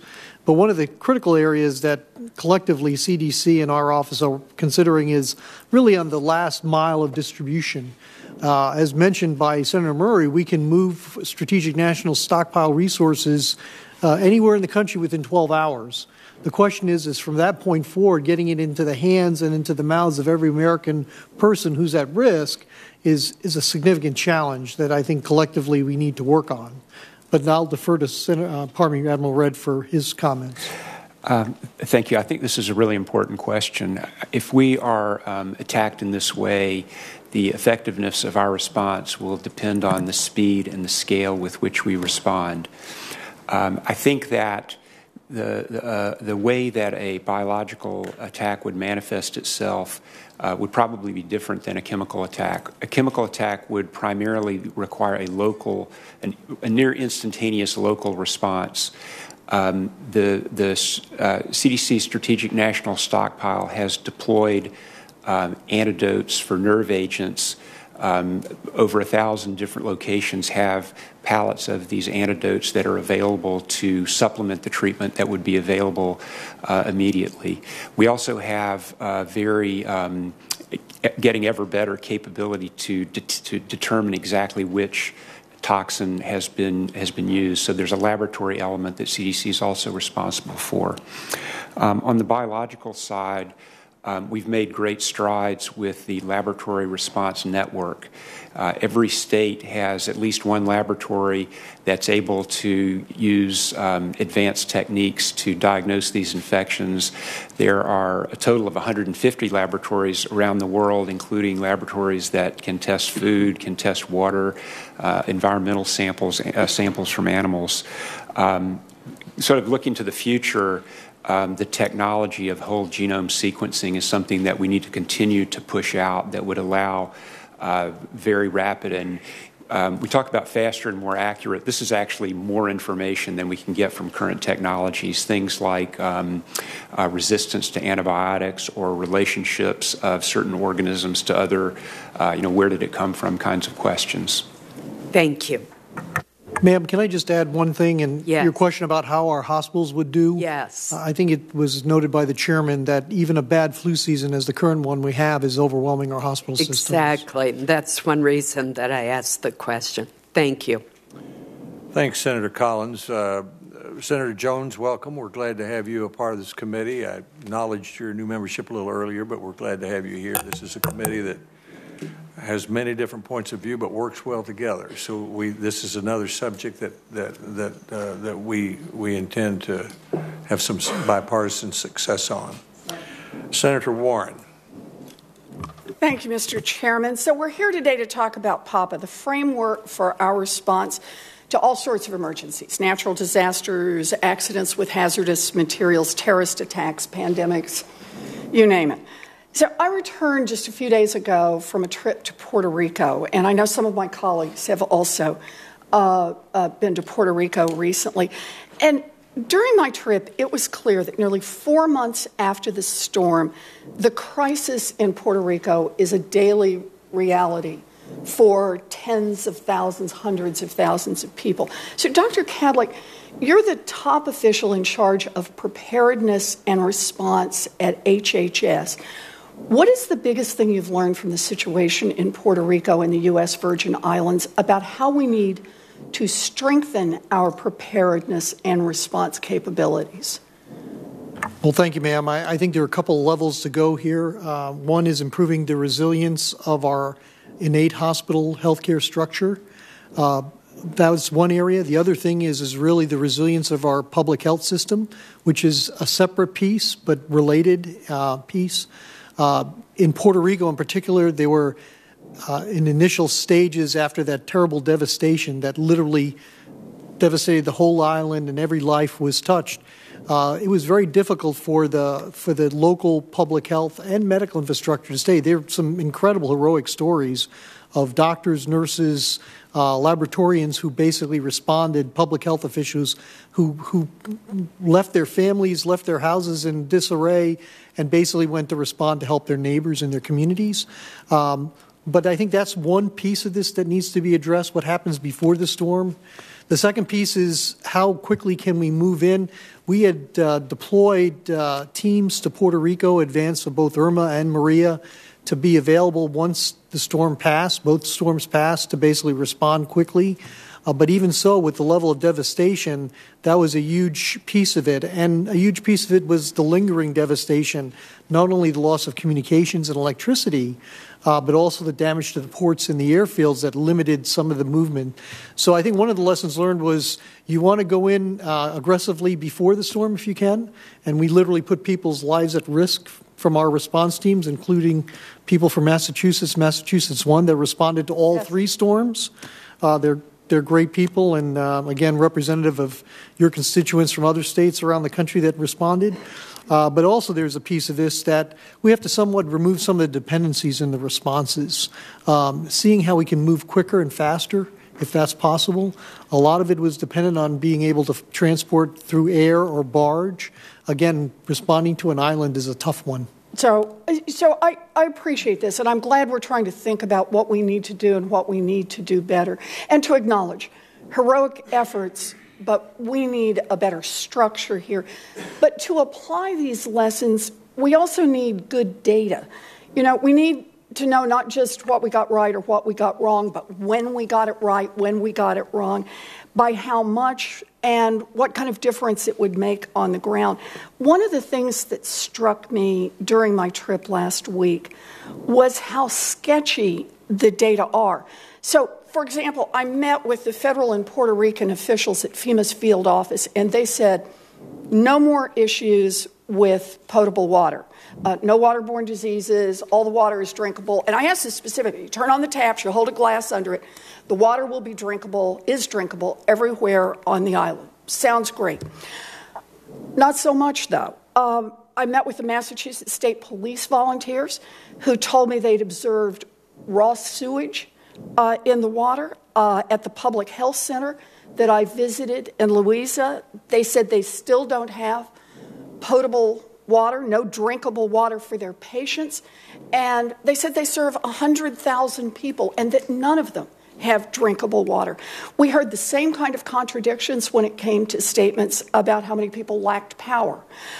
So, Dr. Kadlec, I get that public health emergencies are really challenging circumstances, and it's hard to get good data. But how do HHS and other agencies collect data in a way that is reliable so that you can deploy your resources effectively, hold yourselves accountable to get the job done that needs to be done? Well, ma'am, we learned a lot from the experience in Puerto Rico and trying to rectify that. Because of the loss of communication, cell towers and the like, the ability to get information either from local authorities or local hospitals or clinics was practically nil. We literally went to the point at one time to basically use runners from the National Guard who would have satellite phones to basically go to hospitals and clinics and report information out.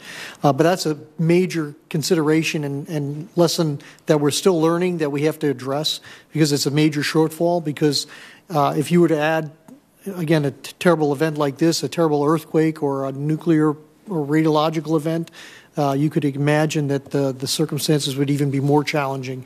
But that's an area of great, intense concern, quite frankly, and work that we have to do. Well, I'm very concerned about this, and I don't have time. I'm out of time now, so I can't ask Rear Admiral Red and Dr. Gottlieb about their work in Puerto Rico. But Senator Cassidy and I sent a letter to Chairman Alexander, signed by 7 other members of this committee, asking for a hearing on the recovery efforts in Puerto Rico and the U.S. Virgin Islands, and I hope we'll be able to hold that hearing. You know, Puerto Rico might not be in the front pages anymore, but it is a humanitarian crisis, and we have a moral and a constitutional responsibility to exercise oversight responsibilities here. Thank you. Thank you, Mr. Chairman. Thank you, Senator Warren. Senator Cassidy. Thank you. Dr. Kadlec, I'm going to put you on the payroll, man. Earlier, you were responding to Senator Smith regarding a possible bill. We have that bill. Public Health Emergency Fund actually stimulated by conversations with Dr. Frieden, and he said that in the Ebola crisis, there was 10 different authorizations that had to be signed off on before he could get somebody to travel emergently to Africa. Kind of crazy. And I kept on contrasting the authorization process we were going through, which was cumbersome and slow, with that before and after Katrina. Before Katrina, FEMA had to come to get the initial dollars. After Katrina, Congress recognized that's not the best way, so there's a pot of money that can immediately be accessed. And if it goes over that, then they come back and get another authorization.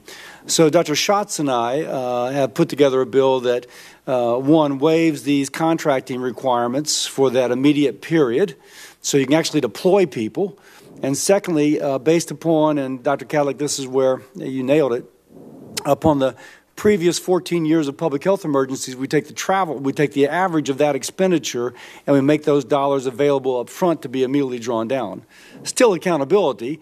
GAO is going to do a report, make sure that the CDC hasn't used it to go to Hawaii for a conference as opposed to Africa to fight Ebola. No offense, Dr. Reddit, but still, the point being that we would have the accountability built in, but we think it's a good bill. Now, let me move on to something different. Dr. Red, I was struck speaking to people after Zika hit that in retrospect, and of course everything in retrospect, if I could do things in retrospect, I'd be a millionaire on the stock market. But in retrospect, you could have kind of predicted what was going to happen, because supposedly Brazil was flying in folks from the South Pacific to work on their Olympic stadiums that Zika had been breaking out in the South Pacific where these workers were coming from. Brazil is like a petri dish for Zika, and you could have predicted it. Now, of course, it's retrospective. But the thought occurs to me with big data, we can actually put in travel patterns. We can put in areas of receptivity. We can put in where there are outbreaks and make some, at least first blush, guess as to where the next epidemic is going to be. Is that just me sort of, wouldn't it be great sort of thing, or is this something practical? And if it's practical, is CDC doing it? I agree with your overall statement. I think another way of looking at this is that the pathway that Zika followed was very similar to chikungunya just a few years before, where it existed in the Pacific, and then caused big outbreaks in Brazil and in South America. Another point that is the same is when we had outbreaks in the Caribbean, we knew locations of lots of travel to the U.S. and where the vector was the Aedes aegypti mosquito lived. It's the same place that we've seen small dengue outbreaks in the past. So can we use this predictively? Because if we could use it predictively, if we could see, well, the Brazilians are going to be having this problem, let's go down there and encourage them to spray for mosquitoes, et cetera. I think it's hard to do that. I think that the vector is very resilient, and there were some questions. Now, I was just giving the example of spraying mosquitoes as a concrete action, but what I'm asking not about is the vector resilient. Can we use big data just to look at travel patterns where there's an outbreak and guess where there might be a spread of such an outbreak? I think we can. I think the challenge is, what do you do with that information, and is there a way to use that, for example, to have prevented the Zika outbreak in Miami-Dade County? I think that the things that you do... So you're ahead of us. What you use with the information is different than if you can actually acquire the information. If it's practical and right, if you will, to acquire the information, are we putting such systems in place? Well, just to take the Zika example, there was a lot of communication with Texas and Florida, Louisiana, the Gulf Coast areas that have the Aedes aegypti mosquito, recognizing that. Okay, now you're still after me, because that's after it hit Brazil and after we knew that there was going to be travel from Brazil up. I'm actually trying to go proactively before that, in that we could see the Brazilians were bringing in lots of workers from the South Pacific, and therefore it was predictable that whatever was breaking out there was going to break out here. Now that is taking the battle to the enemy, if you will. Are we doing that? Do we have a worldwide kind of map, and I've seen such a map of hotspots of infectious diseases, overlaid with travel patterns, to guess whether or not there, and I understand CDC has worldwide outposts. So again, I'm asking something more kind of closer to the point than whether it gets to Texas. I think the quality of information is variable. I don't think we have the same. For example, I think the information we have about influenza is much better than we have about all the vector-borne, all the mosquito-borne diseases that are out there, where we know what viruses are circulating in China because of the known importance of influenza and the risk it poses for a global pandemic. Now, I have seen maps, though, and I'm over time, and I'll stop after this, but I have seen maps put out by CDC and World Health in which it shows, oh, yeah, here is this and there is that, and it's a hotspot of a particular virus. Can that not be, again, overlaid with travel patterns? Well, there are parts of the world that some of the discussion earlier about the number of zoonotic diseases that are detected that cause infections in humans. There are certain parts of the world that are more prone to those emergences. Your question is, how do we use that information? We certainly do have travel maps of where people travel to and from. We have information about where various diseases occur at variable degrees of granularity.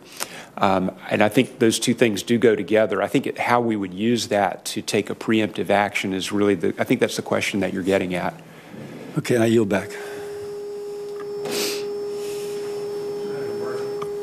Thank you very much, Mr. Chairman. This is incredibly informative. Thank you to all of the witnesses. I want to raise two concerns that I have emanating from conversations I've had with companies in Connecticut that operate in the pandemic response field. The first is regarding response to an influenza outbreak, and this is either for Dr. Kadlec, I think, or Dr. Redd. Dr. Kadlec, in your testimony, you write that we have sufficient domestic vaccine manufacturing capacity to produce bulk vaccine for every American within 6 months. But I want to ask either of you about the question of vaccine delivery. And this comes from conversations with a manufacturer in Connecticut, BD, which is one of the bigger syringe manufacturers. My understanding is that if you needed to get vaccine to everybody, you need about 600 million drug delivery devices. Now, BD is one of the biggest manufacturers, but it'd take them 6 years to do 600 million units. So what are our thoughts on preparation to make sure that we not only have the right amount of vaccine, but the right amount of vaccine delivery devices? Well, thank you, sir. That is one of the issues in the end-to-end problem set that has to be addressed, quite frankly. And I have my director from BARDA if he wants to make a comment, if he's welcome to at this point. But I think part of the strategy we're looking at also is how can we innovate and either have better delivery devices, or specifically, can we make better vaccines that only require one dose? Remember, the 600 million doses is for 2 per person. And then the third thing is there are maybe new vaccine technologies that allow you to do it orally or intranasally or a variety of other means besides subcutaneously with a needle. So I think all those issues are being kind of evaluated and pursued.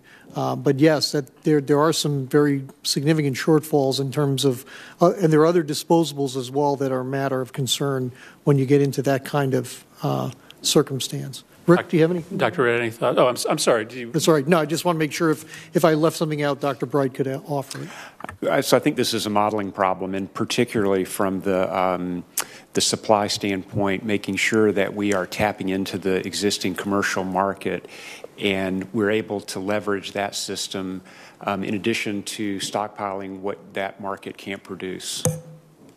Dr. Kadlec, back to you on my second concern. BARDA, as we've talked about, is such a wonderful model, and working with industry, you've developed 34 approved medical countermeasures, 23 influenza vaccines. Again, coming back to a company that BARDA has worked with in Connecticut, Protein Sciences, which, as you may know, has come up with an innovative way to develop a vaccine, not the traditional egg-based vaccine, but a recombinant DNA technology mechanism.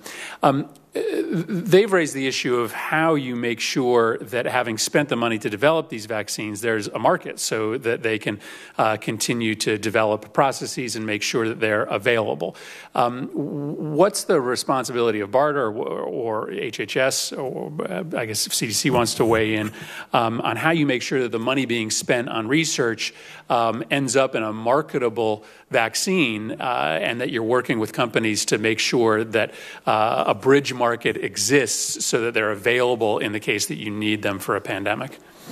Well, clearly that's one of the factors that goes into this public-private partnership, and I would also invite Dr. Gottlieb, because it has been the case with the PRVs, like with the vouchers, if you get through that, you can get some benefits.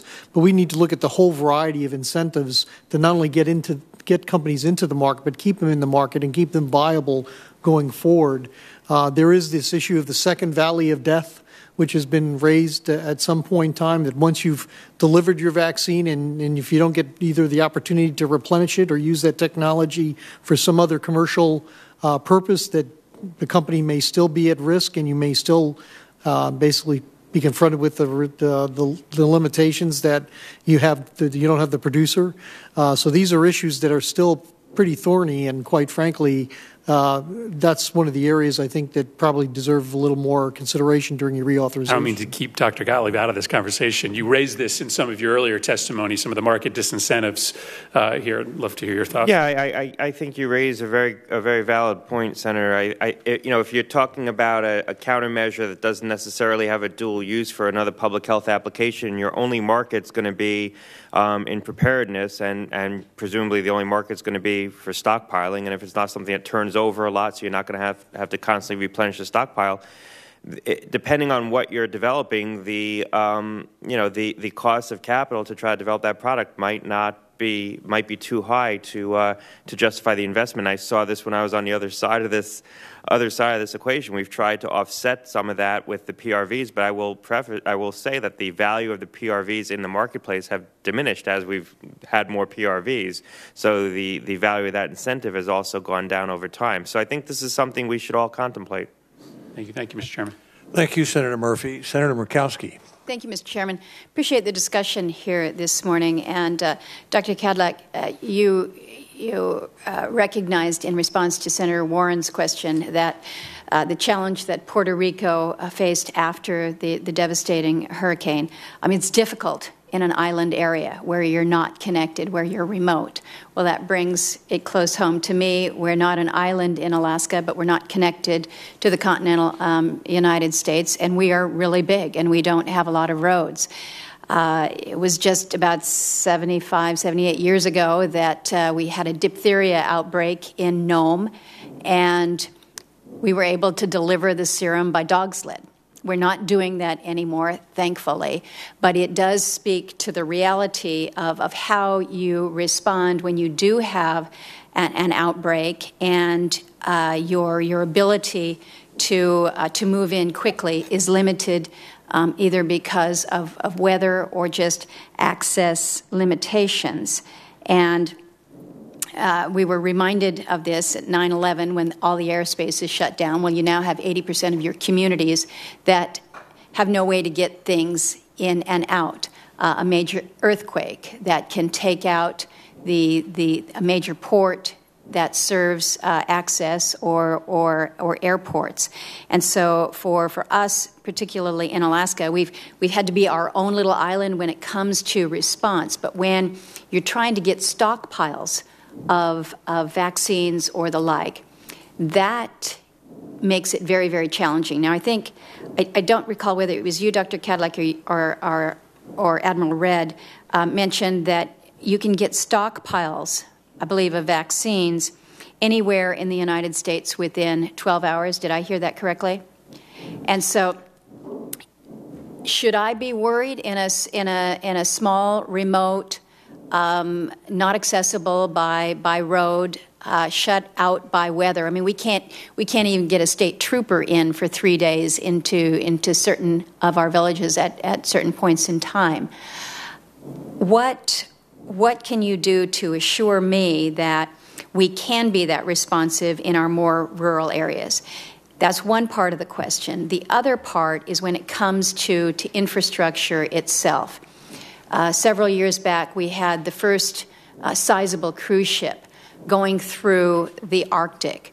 We had all kinds of emergency preparation drills, and it was not because we were most fearful of an oil spill from a ship that might hit the ice, but an issue on the ship where you now have 500 passengers who need some level of health care, and there's no health care facilities to be had in the region. So for purposes of how we can be responsive when there is a public health crisis, whether it's an outbreak or some kind of a disaster, man-made, natural, or otherwise, what assurances can you give us from these rural states? And I'll turn to Dr. Kadlec and you, Admiral. Well, thank you, ma'am. That is a challenge. I think the reality is the Strategic National Stockpile can get anywhere to be delivered to the state authorities within 12 hours. So that would get to our to Anchorage or for example, and then it's really the state's responsibilities to basically get those products or those vaccines or drugs to the last terminal mile to those people who need them. And that is an issue that, quite frankly, I think ASPR and the CDC share concern that that's an area where concerted work has to be done because there are other places in the country that probably would have similar challenges. Mm-hmm. Admiral Redd, do you want to? Yes, I think this is a very challenging scenario, and I think that if it were a challenge to move product to a location, there would be other challenges as well. Understanding the problem of the disease in that location. We might have telecommunication, but the access to laboratories, access to epidemiologic investigation, those would also be things that would be limited. So I think this is probably needs to be thought of as a broader set of capabilities that are needed to assure the protection of these populations, not just the stockpile, but medical care and really situational awareness as to what's happening in those locations. Well, and it is something, of course, that we clearly think about. The last thing I'm going to leave you with, the state of Alaska just conducted an Alaska Health Impact Assessment, and it was a framework based on the current national climate assessment predictions and the impact to Alaska as a state that is seeing the impact of climate change as warming temperatures. You might not feel it here in the East Coast, but it's warmer back home. And it outlines some of the potential health effects that could be coming our way several decades out. We recognize that. But one of the concerns, of course, is vector-borne, infectious diseases that are particularly associated with vector-borne. Usually we're able to freeze those nasty mosquitoes, and they can't move these levels of outbreaks. But it is something that as we think about public health emergencies, we're so focused on the here and the now and the disaster of the day, but I do think it's important that we be thinking long-term about the changes that might be headed our direction. Thank you, Senator Murkowski. Senator Jones. Thank you, Mr. Chairman, and once again, thank you for your kind welcome to this committee. Kind of following up on, I think Senator Casey may have highlighted, and Senator Murkowski was talking about the rural health areas. I can understand the challenges when there's a pandemic and you need to get access. But, you know, I've got a state that's also very rural, but we've got roads. We've got the ability to get serum in and things like that, but yet we're in Tornado Alley. We're in Hurricane Alley. It comes through. And so my concern is the preparedness for health care delivery on an immediate basis when you have those disasters. Because in Alabama, like so many other states, rural health care is disappearing. And that's a real challenge. So I'd like to have you address what's being thought about, what's being done to prepare for those type of emergencies for those communities who are not have the daily health care that they've got, so that immediate health care needs can be given to them. Sir, I would just say one of the areas I touched in my written testimony is on this idea of creating a national disaster health care system, really taking advantage of the nascent trauma system that we have in our country that clearly needs to be amalgamated, or if you will, kind of unified. We would like to basically use the hospital preparedness program as a means to do that. It certainly would need more resources to do that, but basically expand the regional coalitions to not only cover states but regions, Mississippi, Alabama, that part of the country where you can actually share resources and basically do better coordination, mutual aid in those kinds of situations, build the kind of relationships where you know about bed availability, work with the EMS systems in terms of transportation to basically identify the appropriate places to take people with different injuries or different kind of casualties to the right place to ensure their survival. So there's a lot that can be done, and quite frankly, we think by regionalizing this will help because Alabama has a few major cities, Mobile, clearly there's some great facilities there, as well as other parts of the state, as well as adjacent parts in Mississippi. If you can build that coalition on a regional basis, you can probably address some, but not all of those issues. It's a little bit beyond preparedness, but one of the things that we've done at CDC is examine rural health, and the way that we've done that as a first step is to actually examine the data that we have. And there are a series of publications on issues related to rural health in our in-house journal, the Morbidity and Mortality Weekly Report, and we'd be happy to get those to you to kind of define the problem. Okay, that'd be great.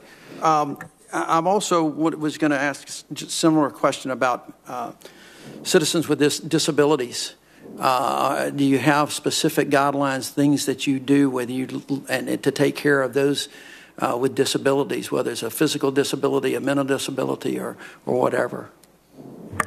Sir, we have a program at HHS in the ASPR that basically uses CMS data, Medicare data, to basically identify people in different regions or in states by zip code, by home address, even by phone number, to identify people who are dependent on durable medical equipment.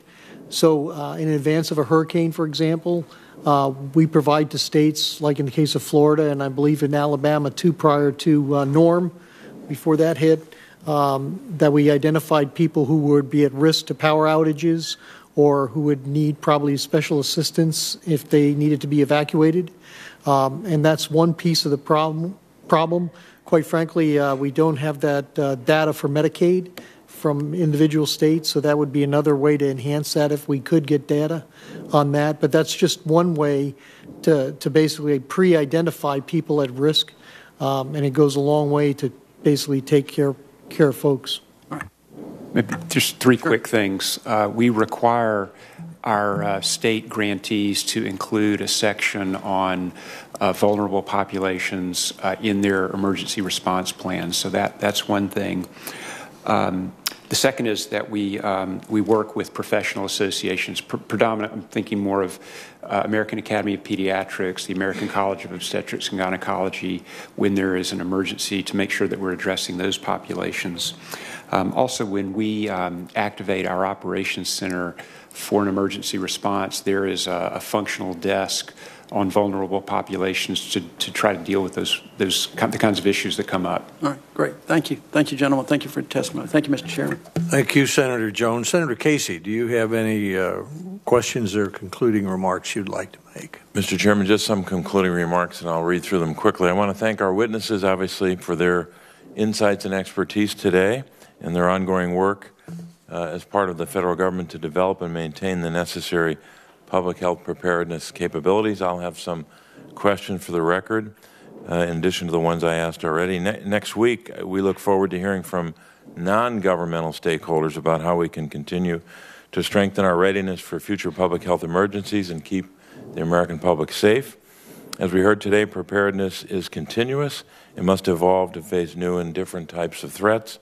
I remain committed to ensuring we sustain the progress we've already made in preparing for public health emergencies, or I should say, while continuing to work to anticipate the next threat. We've got a strong bipartisan history of working together on this committee to improve our community's ability to respond to all manner of public health threats, and I look forward to continuing that tradition in the months ahead. And Mr. Chairman, I want to thank you for your work on this, as well as Ranking Member Murray and Senator Burr, of course. Thank you. Thank you, Senator Casey. Senator Casey's exactly right. This is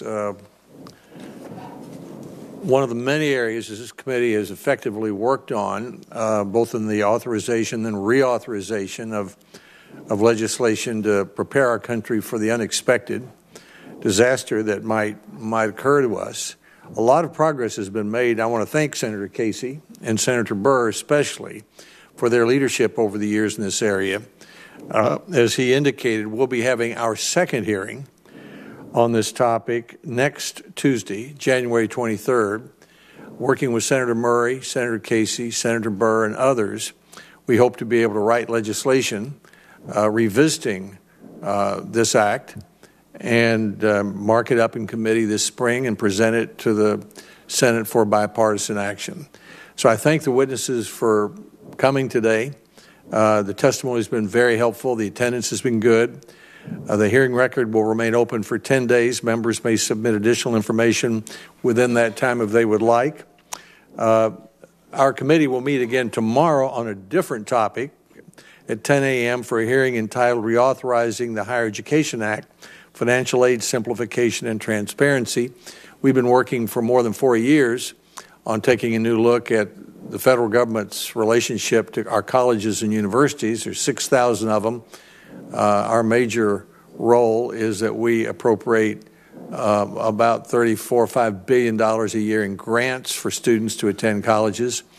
And there are more than $100 billion of new student loans each year. And in connection with all of that money, There's a lot of opportunity and a lot of need for us to take a look at accreditation, innovation, simplification, getting through the jungle of red tape, another whole set of activities. That will be our major focus during this year, and we hope also to have that bipartisan legislation to the Senate floor sometime this spring. Thank you for being here today. The committee will stand adjourned.